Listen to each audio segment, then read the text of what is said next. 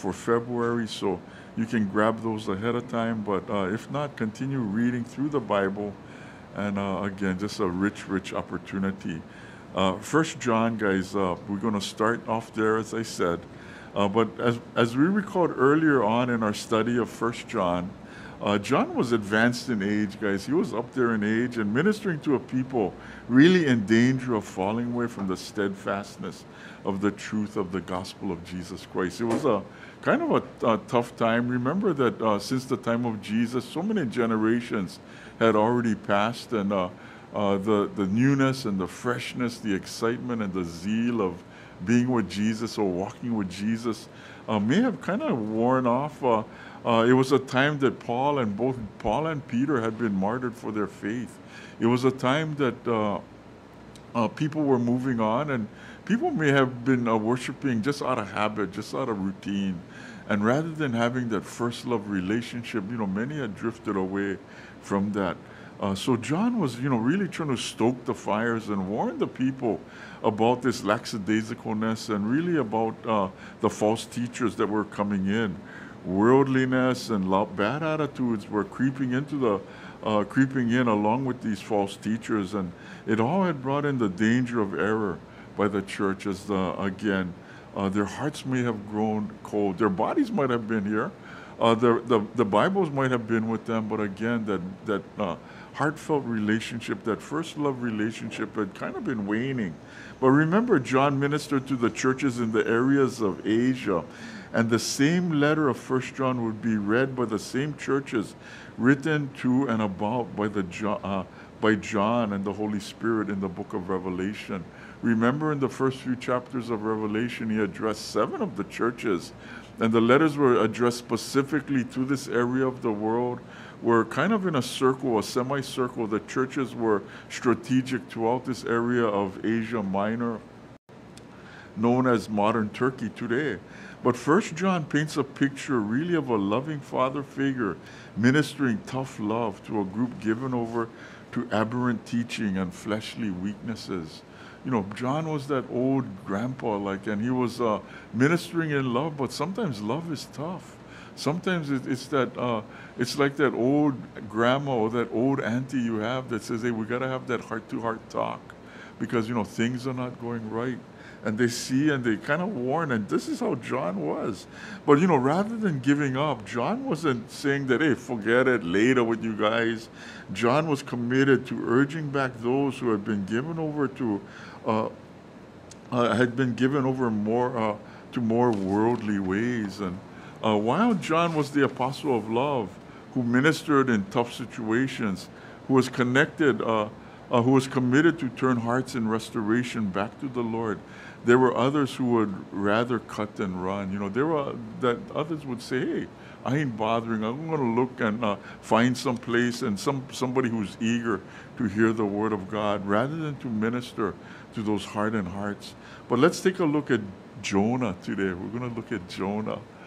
Food, you guys. Even me, I'm in First John. I'm in First Peter, I should say. Well, we're going back to the minor prophet of Jonah this morning. Look in that little section in the back of your Old Testament, right around Amos and Micah. You'll find the little book of Jonah. It's interesting to note that Jonah ministered in a time about 800 BC, guys, about 800 years, 700 or 800 years before the birth of Jesus Christ. Israel was in a relative time of upturn. The economy was going well. The 401ks might have been doing good. Interest rates were low, whatever it was. Israel was in a relative upturn time of situation. Confidence was relatively high. Prospects looked good. There was a little bit of peace around the warring fronts. And, Israel has been so familiar with going to war with so many and on so many different battlefronts. But Assyria at this time was in a mild decline, and the people were known by Israel as cruel tormentors and taskmasters. Remember, Assyria, along with its capital Nineveh, was founded by Nimrod. You guys remember Nimrod? We're reading through the book of Genesis now. But Nimrod, well, you might be in Job, but Nimrod was the great grandson of Noah. And Nineveh for many years was the capital city of the mighty Assyrian Empire. And Assyria was always there, prodding and poking and tormenting the poor little nation of Israel. They were powerful. They would come in. They would take their goods, take their gold, take the women and children, and carry them off as captives to their own, as their own. But yet we see in Jonah, many centuries before the appearance of Jesus Christ, God's mercy and love reaching out to a lost world. Remember to Abram, he says that, hey, you're going to be a blessing to all the world, all the families of the world. From you will come a seed that is going to reach out and touch the world. And really the Lord was speaking of the coming and the birth of Jesus Christ, who would come to be the Savior of the world. But in chapter 1 of Jonah, verses 1 to 3, the word of the Lord came to Jonah, the son of Amittai, saying, "Arise, go to Nineveh, the great city, and cry against it, for their wickedness has come up before me." But Jonah rose up to flee to Tarshish from the presence of the Lord. So he went down to Joppa, found a ship which was going to Tarshish. He paid a fare and went into it to go with them to Tarshish from the presence of the Lord. See, the Lord came. He gave an assignment to Jonah, the prophet, saying, hey, go to this wicked city, the great city of Nineveh. And Nineveh was on the Fertile Crescent that we call in that part of the world. It was, maybe about 500 miles northeast of Israel and of Jerusalem. But as he made his way down to the coast and to the city of Joppa, which is along that Mediterranean coast, in close proximity to Jerusalem. But he says, hey, I'm booking passage to Tarshish. I'm going across the very opposite way that the Lord is sending me. I'm going 2,000 miles to the west to Tarshish, which is modern day Spain today.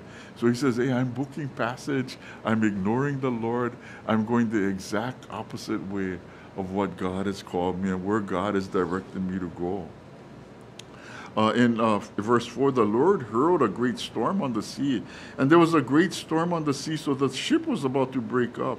The sailors became afraid, and every man cried out to his God, and they threw the cargo which was in the ship into the sea to lighten it for them. And Jonah had gone below into the hold of the ship and laid down and fallen sound asleep. So the captain approached him and said, how is it that you are sleeping? Get up, call on your God. Perhaps your God will be concerned about us, so we will not perish. And each man said to his mate, come, let us cast lots, so we may learn on those who account this calamity has struck us. So they cast lots. The lot fell upon Jonah, and they said to him, tell us now, on whose account has this calamity struck us? What is your occupation? Where do you come from? What is your country? And from what people are you? Ooh, a lot of questions, huh? These guys are nosy, like, hey, wow. But Jonah's shipmates were not fooled by Jonah's calm, but was revealed to them by the casting of the lots. They cast lots. The lot fell upon Jonah. But even though that lot fell upon Jonah, by chance, by happenstance, they asked him these tough questions. Why has this calamity come upon us? What is your occupation? Oh, I'm a prophet of the Most High God. And where is your country? I'm from the country of Israel, where we're Hebrews, where the Lord God is the God over us. And where are your people from? May we come from the land of Canaan, given to us by the Lord. And Jonah was calm, but again, he was revealed by the casting of the lots. You can tell this guy was pretty calm, cool, and collected, because even in the midst of the storm, he slept soundly. He wasn't fearful. In other words, he knew that he was in God's hands. And I want to say to us that so much is implicated here in the story of Jonah, but I want to say that sometimes even in the stormiest situations, God wants us to rest and have His our rest in Him. And I know about sleepless nights, and sometimes we wake up, and sometimes we praying, sometimes we bothered by this or that, and yet God wants to relieve us of that. And we pray. It might be a time of prayer. It might be a time of confession, repentance, whatever it might be. But again, he went on in verse 9, and he said to them, I am a Hebrew, and I fear the Lord God of heaven, who made the sea and the dry land. And the men became extremely frightened. Verse 10, and they said to him, how could you do this? For the men knew that he was fleeing from the presence of the Lord, because he told them. It wasn't like they had some divine word of knowledge, but Jonah was very transparent. He said, I'm running from the Lord, and apparently this has fallen upon us because God is trying to get my attention. Unfortunately, you're involved in this. And a lot of times when God is working in our hearts and lives, you might think that, or it would be simple if this, and this happened. It would be simple if we could just pray it away and, Lord, just take this all away. But sometimes that situation that we're going through, the person that we're dealing with, or whatever that situation is, they're there because of what? God wants to minister to our hearts and our lives. And this is exactly where Jonah was at. The men knew that he was fleeing the presence of the Lord because he told them. And again, God was working. God was very interested. We can think of all the 120,000 people that Jonah would eventually minister to in the city of Nineveh. But it was really 120,001 that God was interested in, because he was not only interested with the Assyrian people, but he was interested in working in the heart of the man Jonah. And whatever things are going on, it could be a bunch of heathens around us, it could be a bunch of backsliders, backstabbers, whatever it might be. God is still interested, really in ministering to our hearts, first of all. And, we're in the midst of it. And he goes on in 11, and he said to them, why should we do this that the sea might become calm? What should we do that the sea might become calm for us? For the sea was becoming increasingly stormy, and he said to them, pick me up and throw me into the sea, then the sea will become calm and for you, for I know on account of this great storm has come upon you.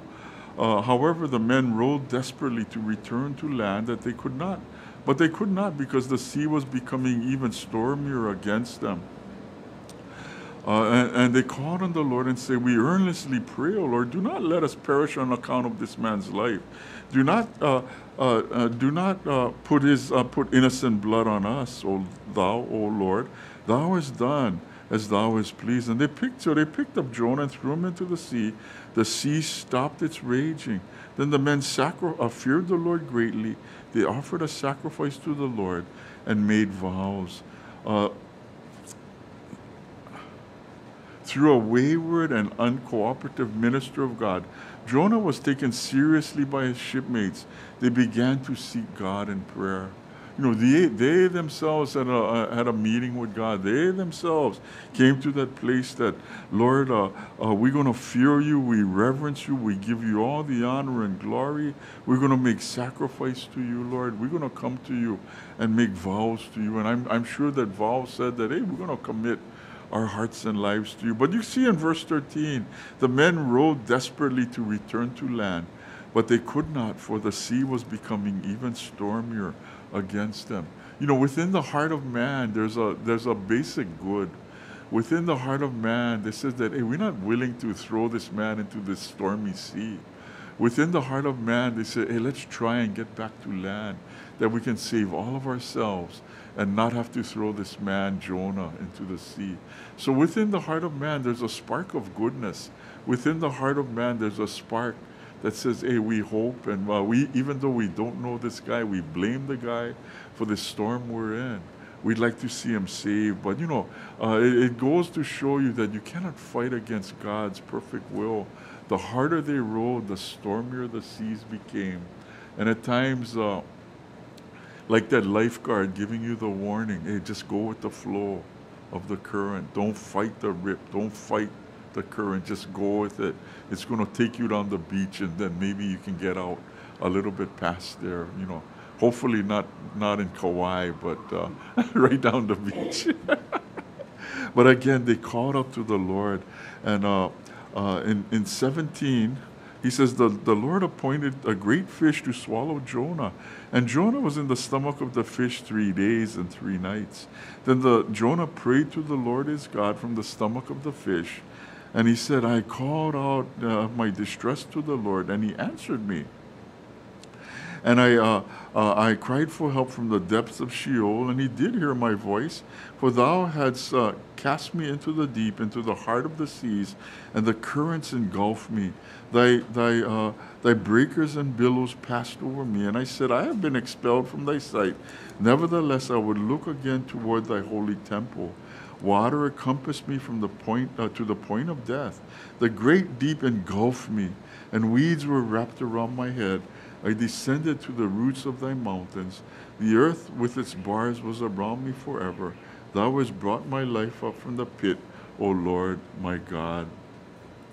In these few verses, 7 verses, guys, circumstances held Jonah to where he turned from his disobedience and returned to the Lord in prayer. He was willfully disobedient. He just says, hey, later, God, I'm not going to Nineveh. I'm going to Tarshish. I'm getting on this ship, and I'm getting as far away as I can from you. And when you think about it, some of the guys did the math. They said that Nineveh was 500 miles journey, quite a journey away from Jerusalem. But, Tarshish was even farther, 2,000 miles away. And not only that, you had to book passage, and the seas were often rough and often dangerous. And either way, it was a tough journey. But, what God is calling us to, you got to hope and pray that we're hearing God, we're listening to him, and we're going as he directs. Some people might come all the way over from the East Coast, and you wonder, why are you here? They're coming from the East Coast, they're going to the Far East, and they said that you're going halfway around the world, and you got to hope and pray that as things don't seem really to go their way, are they really going the way of the Lord? Are they really in the will of the Lord? Are they really following God's will? Or are they running from something back home? Are they running from some other problem? Are they running into some situation they think is better, but until God deals with it?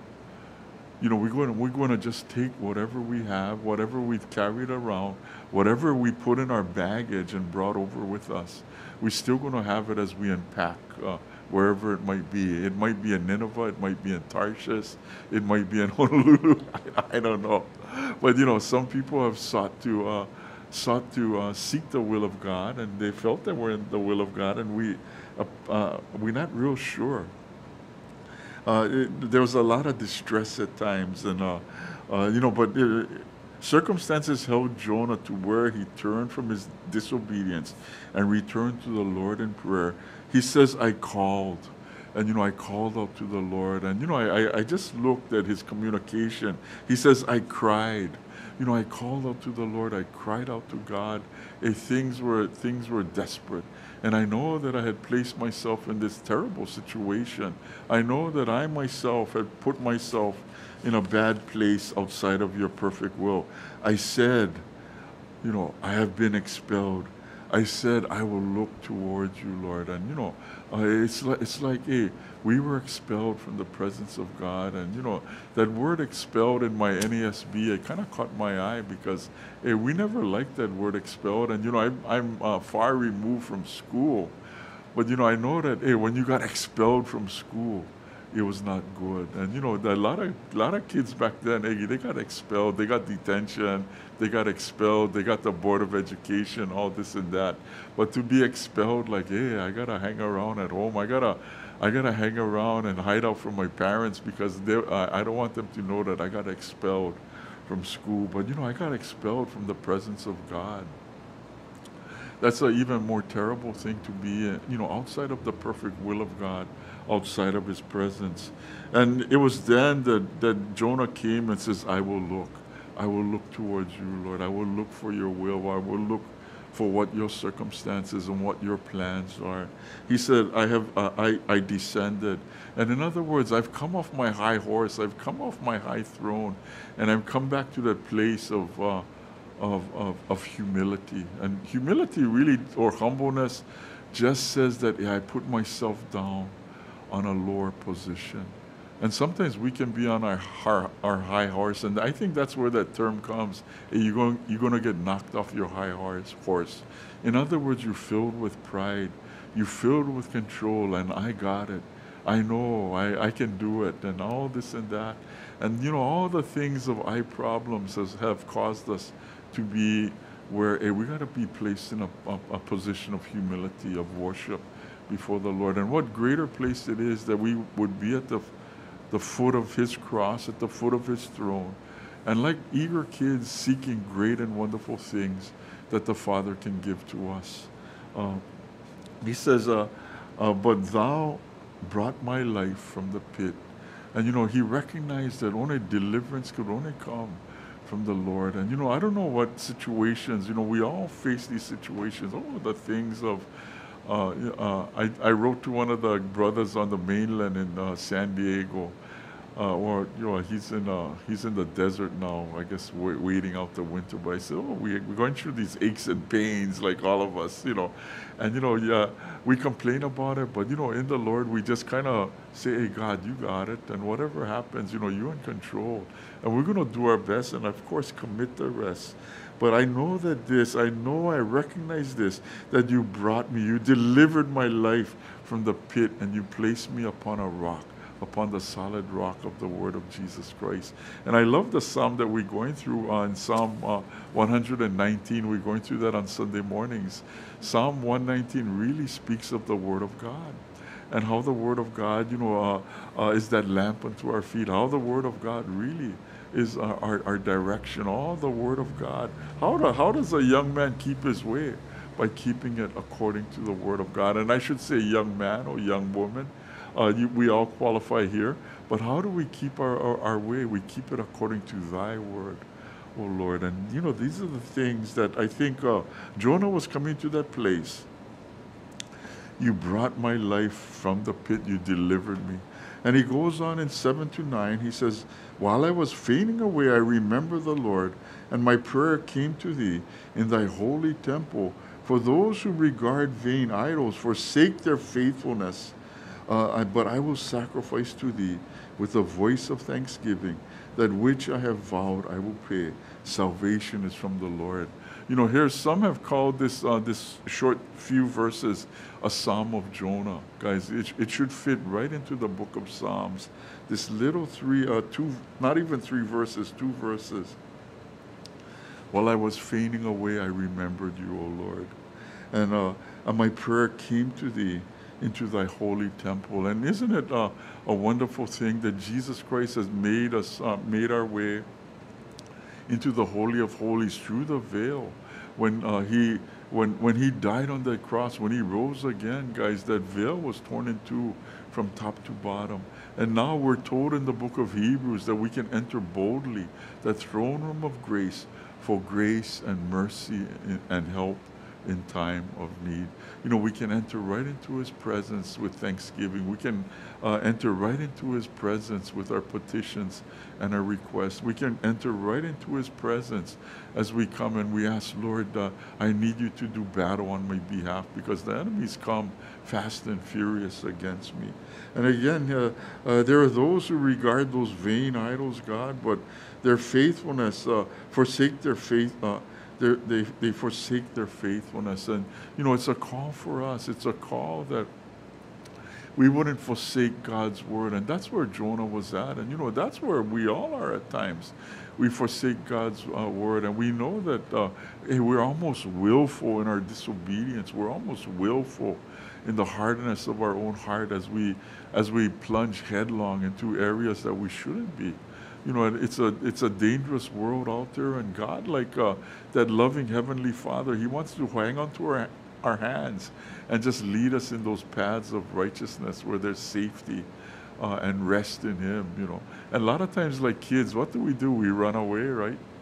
Oh, It's like you're in this big department store and you hear over the intercom, oh, did anybody lose a little boy? You're on the first floor. Oh, he's here on the third floor. We got him. And that's how kids are. We have this tendency. We want to run away. We want to get away. We want that freedom. And a lot of times we want to just shake loose from the things of the Lord and says, I got him. I'm a big kid, and I know better. But again, we want to be faithful, and not those who forsake the faithfulness, because God is faithful, and a lot of times, most of the time, it's not the faithfulness is not on Him. It's really the lack of faithfulness is on us. But He says, I will sacrifice to Thee with a voice of thanksgiving, and again, that's what we did this morning. We do it so well, and the worship is so sweet. The worship is so good as we enter His gates with thanksgiving, as we enter His courts with praise, and so much of it we can sing over and over again, and it becomes a precursor of what it's going to be like for all eternity in the presence of the Lord, as I think we'll hear the great Hallelujah chorus as described in the book of Revelation, guys. And throughout the Word of God, we like I told you guys before the other night, in my Bible I have all these little stars, and all the choruses, all the praise songs that we sing. I say, oh, here's another one that we sing, comes right out of the Word of God. And it's such a blessing, because as you read through the Word of God, you might just break out in a song of thanksgiving, a song of worship in your heart, because it's right there, and we can't help ourselves. And it's something silent within us as we come, as we gather, as we worship the Lord. He noticed, I will sacrifice to Thee with that voice of thanksgiving, to which I have vowed I will pay. Salvation is the Lord. And I think that Jonah came to that place where he probably had no money. The money was probably all rotten. He probably had no clothes, or they were all digested from the gastric juices of the whale, whatever it might be, guys. But I think that he says, hey, I'll pay, but I have nothing to give. I have only my life that I can give to you. I have only my heart that I can give to you. It's nothing that we can give. It's nothing that we can buy. It's nothing that we can earn our way, or do this act of contrition or repentance or penance. But it's only as we give our hearts and lives over to Him. Salvation is from the Lord. I will pay, Lord. I'm going to lay my life down before you. Verse 10, then the Lord commanded the fish, and it vomited Jonah up onto the dry land. Then and only then, guys, was Jonah released from his captivity. And sometimes we place ourselves in captivity ourselves. We become as those with the currents and the billows passing over us, and we become with the weeds wrapped around my head. As I was going through this, I thought that, hey, we don't have big seaweed here in Hawaii. It's not like we're in Northern California, where you see all the great kelp beds, and even the guys, they surfing through the kelp beds and so on and so forth. We have Ogo. We have Ogo, and you can surf in the Ogo, body surf in the Ogo. You can take the Ogo home and eat it. Chop it up, wash it up, chop it up, and put it in your poke. Boil it or pickle it, whatever you want to do. And but as you kind of think about it, hey, out in the world it's rough like that. We just so entangled up. We so in the dark. We so overcome by the waves and the wind of doctrine, the waves and the wind of sinful mankind, and the wind of the doctrine of the world, guys. It comes upon us, and we just overwhelmed by all the things of the lies. And I think if we stay in the Word of God, we'd be so much safer, guys, and because it truly becomes that lamp unto our feet, a light unto our path. And now the word of the Lord came to Jonah, second time, chapter 3, guys.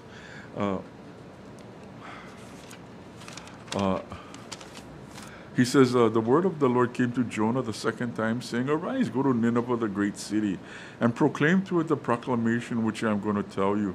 So Jonah arose and went to Nineveh, and according to the word of the Lord, and Nineveh was an exceeding great city, a 3-day walk around the city. And Jonah began to go through the city one day's walk, and he cried out and said, Yet 40 days, and Nineveh will be overthrown. After all the drama and discussion, guys, between the Lord and his wayward prophet, here that Jonah came to that place of obeying the word of God. The word of God came to Jonah a second time. And sometimes I had one guy send me a message. He said that I'm an only child, hot-head too. And he says that I had to learn the lesson 2 or 3 times before I got it. And this is exactly what Jonah was saying. Jonah was thinking, the Lord came to Jonah a second time. And God is so gracious, guys, because we can be that hard-headed kid, and we can be that one that God says, hey, I treat you, my son, my daughter, I love you. And I'm going to come to you again and again with my reminder of my love and the call upon your life. And he says, arise, get up and go. And a lot of times we fail to do that. We fail to follow the Lord's instructions. That word arise simply means get up. And then the second operative word is go. Get up and go. And thirdly, he says, Nineveh is this great city, but proclaim too at the proclamation which I'm going to tell you. Follow along with my instructions and give to them the word that I'm giving to you, I'm entrusting to you. So Jonah arose, he went to Nineveh according to the word of God. Here he was in the will of God. Here he was in obedience to God's word. And we're told that Nineveh was an exceedingly great city. And literally, I have a little footnote in my Bible. It says that it was a great city to God. In other words, God cared for these cruel, vicious people, these people who had gone away from him, these people who had treated his own people, the Jews, with great cruelty, with great viciousness and great passion to go ahead and torment God's people. It was an exceedingly great city, a great city to God. 3 days walk around the whole city. A day's walk in those days, guys, was considered about 20 miles. An average person and his family, maybe they could go an average day's walk was 20 miles. So when you think that, hey, it was 3 days walk, the circumference of the city was 60 miles around.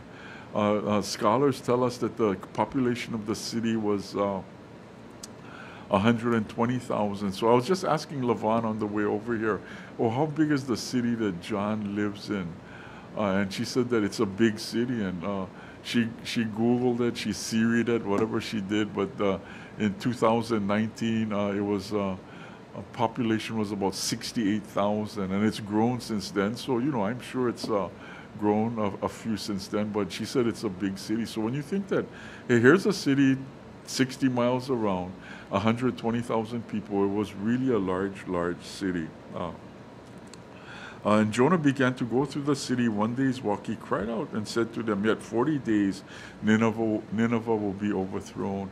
And here's this crazy guy. I don't know what he looked like. And some Bible teachers said that he was all bleached white from the gastric juices of the whale, whatever it might have been. He might have been naked. And I read a story about a sailor who was literally, he was blown off a portion of the ship, the Arizona, during the World War II attack, the December 7 attack.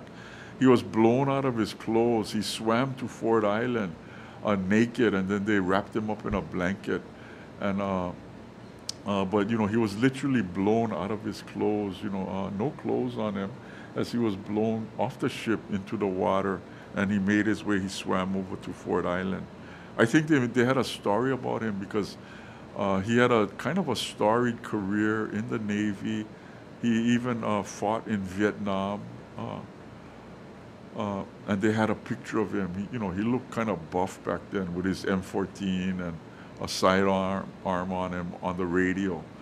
But they had him interred, his ashes, his wishes were to be buried with his shipmates on the Arizona. So he was one of the guys they put on the Arizona on this last commemorative event that they had. But again, like this man who was blown out of his clothes and ended up on Ford Island, where a lot of the Navy families live. See, they came, they wrapped him with blankets. I don't know what Jonah looked like, but his message was well received. Nineveh will be overthrown in 40 days. It was a real message of, hey, get your life right with God. And the people of Nineveh believed in God, and they called a fast, verse 5, and they put on sackcloth from the greatest to the least of them. And when the word reached the king of Nineveh, he arose from his throne. He laid aside his robe from him. He covered himself with sackcloth, and sat on the ashes. And he issued a proclamation. It said in Nineveh, by the decree of the king and his nobles, do not let man, beast, herd, or flock taste a thing. Do not let them eat or drink water. Both man and beast must be covered with sackcloth. Let men call upon God earnestly, that we may turn from the wicked way, from the violence which is in his hands. And who knows, God may turn and relent and withdraw his burning anger, so we shall not perish.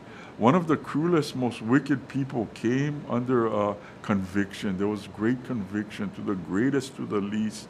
We see the king, he arose, he laid aside his robe, he covered himself with sackcloth and ashes, and sat down on the ashes. It became a thing where there was a lot of action taking place.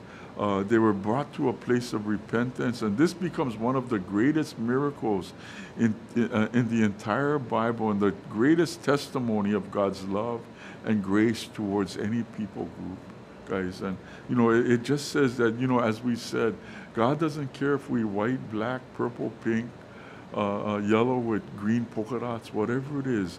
God's love for mankind is the same. He loves us. He loves us just as we are. And God's grace was not only for the Jews, but for all people, Jew and Gentile alike, guys. In 10, he goes on, and when God saw their deeds, they turned from their wicked way, and then God relented concerning the calamity which he had declared he would bring upon them. He did not do it. But it greatly displeased Jonah, and he became angry. Hey, what's with this guy Jonah? And I know that Jonah was a man of God, a prophet of God. Jonah, at times, he came to repentance. He turned back to the Lord. But here it is, sometimes, man is like that, guys.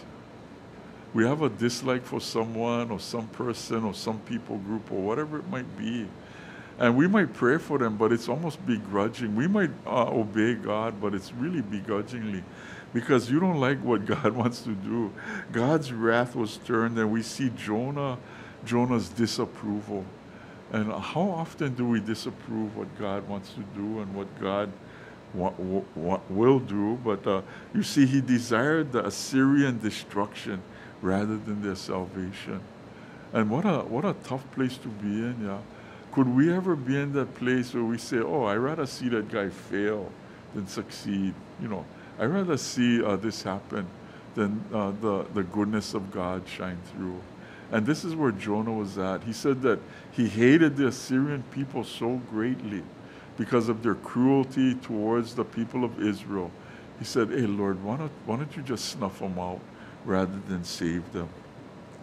But he goes on, he says, I prayed to the Lord and says, please, Lord, was not this what I did while I was still in my was this still what I said while I was still in my own country? Therefore, in order to forestall this, I fled to Tarshish, for I knew that thou art gracious and compassionate, God, slow to anger and abundant in loving kindness. Therefore now, God, please take my life from me, for death is better to me than life. And Jonah was in a real bad place because he just says that, hey, God, you're so gracious, you're so compassionate, you're so slow to anger, you're so filled with loving kindness. And, I'm so bad. I'm such a rat. I'm such a dirty guy. Why don't you just take my life, Lord? And uh, uh, Jonah was so disturbed, and rather than rejoicing over God's great work of faithfulness, he said, "Hey, just take my life. Just off me, Lord.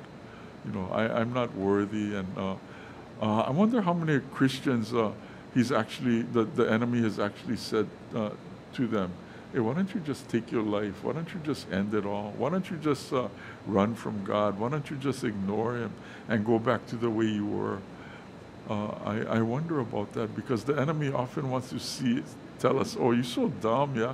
You found that you could have kept it all, and yet you gave it back. And how stupid are you?" And the enemy loves to rob us of our joy. He loves to rob us of what God is doing. He loves to rob us of all the great and wonderful things God has done. In 4-11, the Lord says, "Do you have a good reason to be angry?" Don't you just love God? He's just so candid. Do you have a good reason to be angry? Hey, what about you? You have a good reason to be mad? You have a good reason to be jealous? Do you have a good reason to be bitter? Do you have a good reason to wallow in all the hurt? And sometimes God, He asks those tough questions. It's like John asking these tough questions to the people he loved, the kids he loved, and that love is tough. And God is pretty tough on Jonah, and this is God's love. So Jonah went out from the city, and he sat east of it, and he made a shelter for himself and sat in it under the shade until he could see what would happen to the city. He was probably waiting, "Okay, Lord, I'm waiting for the lightning bolts." So the Lord appointed a plant, and it grew over Jonah to be a shade over his head, to deliver him from his discomfort. And Jonah was extremely happy about the plant. But God appointed a worm. And when dawn came the next day, it attacked the plant, and it withered. And it came about when the sun came up, and God appointed a scorching east wind, that the sun beat down on Jonah's head. So he became faint and begged with all his soul to die, saying, "Death is better to me than life." And God said to Jonah, "Do you have a good reason to be angry about the plant?" And he says, "I have a good reason to be angry, even to death." And the Lord says, "You had compassion on the plant, for which you did not work, and which you did not cause to grow, which came up overnight and perished overnight. And should I not have compassion on Nineveh, the great city, in which there are more than 120,000 persons who do not know the difference between their right and their left hand, as well as many animals?" Here again, He's asking Jonah, "Do you have a good reason to feel this way?" And the question really, as I said that, I want to go through Jonah because I want to illustrate the fact that Jonah was a guy on the run, disobedient to God. But when you look at these questions, it begs for us to look at it ourselves. Do we have a good reason to be where we're at? And I don't want to miss the point that God was bringing to salvation to many in Nineveh as much as He desired that. His love for Jonah, guys, His ministry to that hardened heart, I believe, was just as important to the Lord. And it's just as important for us today, guys. And but here in Jonah, we saw the reluctant prophet, a reluctant minister of God. Yet the Lord was not only interested in the people of Nineveh, but He was interested in Jonah. And we might be reluctant, we might be resistant, we might be disinterested in a certain people or whatever it might be. But God really is interested in those people, but He's really interested in us. John is in the same way, guys, very interested in the people he called to. He was called to in his ministry, especially to the 7 churches in Revelation that started off well, yet many were in danger of going off course and actually away from the Lord. John spent a lot of time in Ephesus, and you're going to notice that Ephesus was a prominent church, the church of Ephesians, in Asia Minor. And this is the church that one of the first churches he addresses. In Revelation 2, John, you guys can turn there. We're going to try and get through this in a timely fashion, guys. But in Revelation 2, John first pens the words of our Lord in verse 4, chapter 2, verse 4, but I have these things against you. You have left your first love. And, he's speaking right to the church of Ephesus, of Ephesians. He says, though doing much right, there was a call on the church to repent. They had started off well. They're doing all the right things. They hate all the false teachers. They do all the good works. Yet, for some reason, in all the goodness and all the good things they had done, they had left their first love. And, I want to say that John's first letter really speaks of communion with God, fellowship with God. He uses that word abide. He uses the word believe. Remember the word believe in the Gospel of John. Some 99 times he used the word believe, or a derivative of the word believe, as he wrote the Gospel of John. Now here the emphasis is to abide with God, to have communion, to have fellowship, to have all things in common. And sometimes it's just a matter of, hey, I want to hang out with you, Lord. I want to rest in you. I want to worship you. I want to just lay back and just enjoy your love and your warmth and your blessing, rather than saying, I got to be busy and doing this or that. I got to hate this false teachers and so on and so forth. But in 2:14, Revelation 2:14, it was, I have a few things against you. You see, this church had fallen into the teaching of Balaam. He's writing to Pergamos. He says the church had fallen into the teaching of Balaam, bringing a stumbling block to God's people, acts of immorality and eating unclean things, sacrificed to idols. And when you think about that, you might say, hey, Russell, we don't eat anything sacrificed to unclean idols. But what are the things of the idols we have in our own life? And I've often said that I had a motorcycle years ago. I used to sit down in front of it on a little stool and just polish out the engine late at night, and I had that engine polished out. It was so buffed out. It was so nice. But I said that, hey, it's like I'm bowing down before this little idol. And the bike is so fabulous. It looks so good. But hey, what if I was really reading the Word of God, or doing something beneficial to the Word of God? But it could be that acts of immorality, eating unclean things.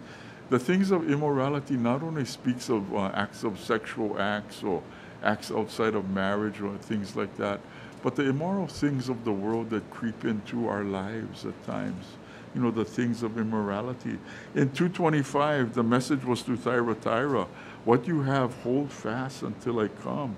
And sounding like the Holy Spirit in Hebrews, guys, the exhortation to hold fast against the teachings of Jezebel unto acts of immorality and adultery, again, probably both physical and spiritual.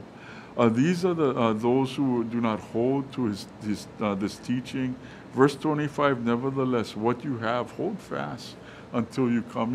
They were holding fast until the message of salvation, the gospel of grace of Jesus Christ. To the message to the church of Sardis in chapter 3, verse 1. You have the name that you are alive, but you are already dead. And Sardis was a church, again, maybe filled with good works. He says, wake up and strengthen the things that remain. He says, you have received and heard. What you have seen and heard, keep it and repent, was God's call for Sardis. It was a thing that these churches started off so well. Remember, this was in about AD 90, 80, 85, 80, 90, 80, 95. There was a great persecution that was going to come upon the church with the Roman Empire at that particular time. The persecution was ready to come hard and fast. And the message to the church was, hey, hold fast to the things of Jesus. Let go of the things of the immorality and the things sacrificed to idols. In 3:15, he says to the church at Laodicea, you are neither cold nor hot, because you are lukewarm and neither hot nor cold, I will spit you out of my mouth. And what a picture that is, yeah. oh, I got some lukewarm tea. It doesn't taste so good, so I'm just going to spit it out when I walk out the door, or whatever it might be. But to think that the Lord would speak to a church that, yeah, because you're not hot or cold, I'm going to spit you out of my mouth. And it was a lukewarm church. And sometimes we got to ask, hey, what is my temperature? It's like walking into the room and saying, hey, we got to take this temperature. Oh, okay, we can go through that. But the temperature of our fervor with the Lord, the temperature, are we hot for the Lord? Are we hot for his things? Are we hot for his tenets? Are we hot for his proof? To the church in Smyrna in 2:10, be faithful unto death, I will give you the crown of life. He had nothing wrong about the church to say about the church of Smyrna. They were doing everything right. But yet the little church of Smyrna, he says, you're poor, but you're rich in the things of the Lord. And that's all that mattered to the Lord. They might have been the suffering church, they might have been the poor church, but in that he says, you guys are rich beyond what you can think or imagine. Do not fear what you are about to suffer. He tells them right up front, you guys as Christians, you're going to suffer for my name's sake. The same John who wrote 1st, 2nd, and 3rd John was the same instrument used by the Lord to pen the book of Revelation, while others, in prison in the on the island of Patmos, off the coast of Asia, right off of Ephesus, actually, guys. He, as Jonah, in prison in the belly of the whale, would be used mightily by the Lord. They were kind of similar. Jonah was in prison in the belly of the whale. John was in prison on the island of Patmos. John would write his first letter to a people in danger of growing cold in faith. 1 John was written to a people in danger of growing cold in faith in their relationship and commitment to the Lord. He sums it up in chapter 3:23. We end here. Look at 1 John with me, guys. I'm glad that you guys are bearing with me. 1 John 3. We conclude today's message really in 23 and 24. This is the commandment, that we believe in the name of his Son, Jesus Christ, and love one another, just as he commanded us. And the one who keeps his commandments abides in him, and he in him. And we know that by this he abides in us, by the Spirit whom he has given us. Here's that word again. It's the word abide. And that word abide, we've often defined that very simply as to stay or to remain. In other words, hey, we're in the house of the Lord. We're in the arms of the Lord. We're in his gates, his temple gates, his courts of praise. We come, we worship, we love him, he loves us. We abide with him, he abides with us.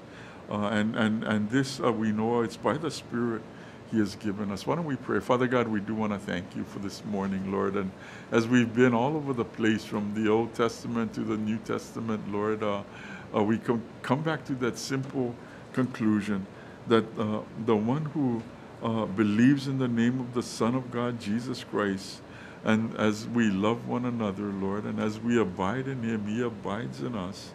And we know this by the Spirit that he's given to us, Lord. We thank you. We praise you. Tough messages to the churches in Revelation. And John had a tough message as he wrote 1 John, trying to get the church to wake up and to come back into line, that they would abide and believe in the Lord and love one another as Christ loved us all, Lord. We thank you. We praise you for the many warnings and the many instructions you bring through your word. In Jesus' name we pray. Amen and amen.